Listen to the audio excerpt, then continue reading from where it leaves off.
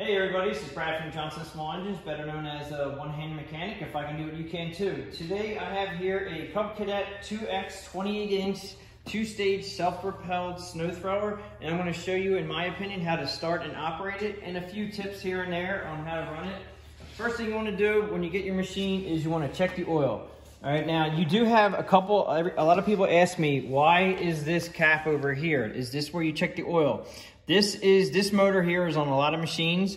You can check your oil here, but you have a dipstick right here, which is actually better to check the oil. Just go ahead and turn it halfway. Actually, it's a quarter turn. You're gonna pull it out. Make sure you use a rag and check it. Don't just pull the dipstick out and think it's got oil in it. It's got to go between these two dots right here in this bar graph. And you do have to worry about putting it back in correctly. Unfortunately, there's these two little nubbies right here, and then there's one little nubby on this side. And if you look at the dipstick, it has one nubby over here and then two there. If you put it in incorrectly, you can actually get it stuck. So you're gonna put it in, turn it, pull it back out, and check it again.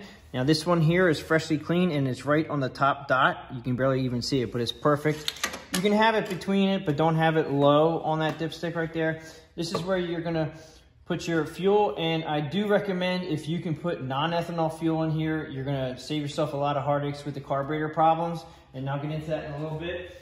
We go ahead and show you some of the controls. On the back side here, you have handles for your traction control, you have handles for your auger control, and it confuses you a little bit because it says here, drive auger lock, and people think that this is your auger control, but this is actually your drive. Now, what they mean by the auger lock is when you put down your auger on this side, and then you put down your self-propelled drive, it'll actually lock your augers in the down position, which means that you can control everything with your other hand.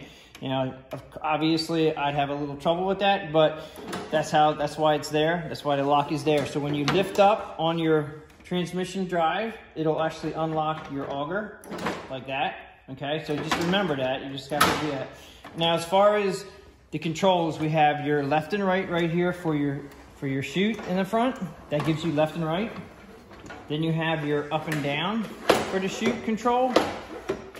And you have your forward and reverse gears here. They give you 2 reverse gears. They give you 5, 6 forward gears right here. I would suggest stopping the machine, putting it into a gear, then going. You may or may not be able to do it very easily because when you have your hand on your transmission drive control, you're pushing against a rubber disc, which creates a lot of friction where it's really hard to move this.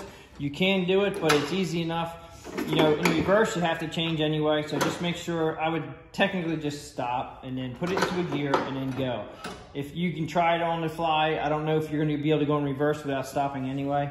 As far as starting it, actually, one more thing I did forget. Just the power steering, they consider this, or actually they consider this, yeah, power steering. This is your power steering right here. One trigger here, and one trigger here. This is posi traction, okay? So it's locked, the wheels are locked in until you pull up a trigger. Now, the reason why it's power steering, if you pull up on the right trigger, it unlocks the right wheel, which means that when you're driving, if you have it in drive and you pull up this trigger, the left wheel will always drive, and then it will literally just turn you in a circle just like that. It's like power steering, all right? And it also makes it very easy, like if it's locked in the posi and you have a hard time turning it, because it's locked in the posi, which means that both wheels are locked in right now, flip up one of them, and it'll make it so much easier to turn. But when you're driving it and you're engaged and you hit the trigger, it's going to make the other wheel go. So when you pull the right one up, it's going to turn right. When you pull the left one up, it's going to turn left. And that's actually a very nice feature on snowblowers. Coming back here a little bit, we have, these are shear pins that I'll show you in the front, but this is where they keep, it's a good idea to keep an extra shear pin. There's 2 holes here and there's 2 holes over here to keep your shear pins. As far as starting the machine, there's a couple different ways you can start the machine. You can start it by electric, or you can start it by power. Now, down here, we have all the controls. You have your throttle, which is here. Now, if your throttle is all the way in the stop position, that is an off, so that's like a switch. So you want to make sure that you put it at least, I usually start them about half throttle. I don't like to start them at full speed.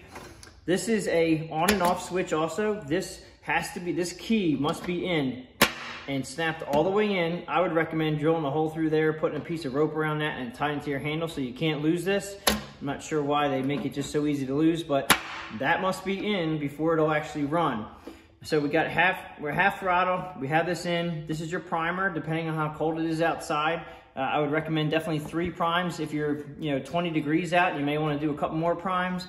And then your choke is down here, and it shows start and then run. So you want to have it, well, choke on is all the way like that, and then choke off is like this. So we're gonna have the choke on. We're gonna prime it 1 or 2 times. I'll do 3. And then this is your pull cord here. Now, if everything is operating as it should fire right up.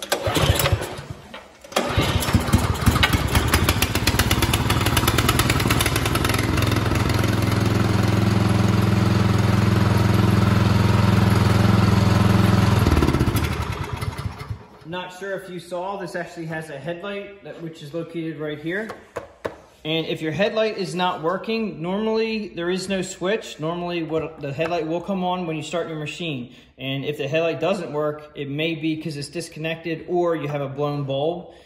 As far as the other way you can start it, you can start it with electric starter, which is highly recommended. So we have a electric starter on this side over here.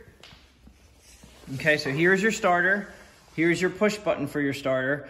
And I recommend try to stay within a 15-foot extension, 10 to 15 feet max. You can actually overdraw amperage on the starter if you use a really long extension cord, and make sure you only hit this with bursts of maybe 2 to 3 seconds, 5 seconds max.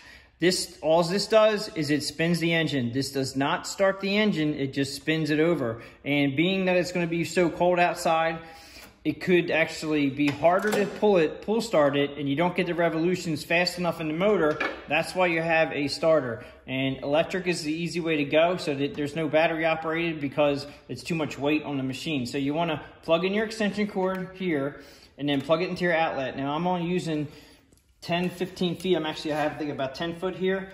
And try to stay around a 16 gauge or a 14 gauge wire. Don't go any thinner than that. So don't use your home extension cords. Make sure this one here says right on the side of it is a 16 gauge wire. Right here it says 16.3. Not sure if you can see that or not, but I want to plug it in and we'll go ahead and try to start it up again. Okay, so again, I'm going to go ahead and put it on about half speed. We have the button in. I want to put the choke on. Since I just ran it, I'm not going to prime it because the engine does spin fast enough with the electric starter. You probably don't need it, but that's only in really, this is 40-degree weather, so it's not like it's real cold out.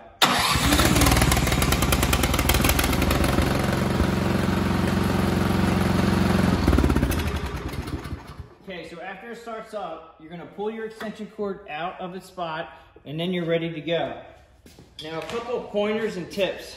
When you get around to the front of your machine, if you ever start blowing snow and it doesn't seem like it's blowing very well, that's why I showed you the shear pins above there, because you have a shear pin here, you have a shear pin over here, and you have one here and one here.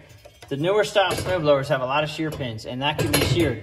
All you have to do to check to make sure your shear pins are working is just move your augers, each individual one, make sure you're working, which means that they don't spin. If they spin freely, you have a shear pin that's broken. You have to pop out the shear pin, put a new shear pin in, and away you go.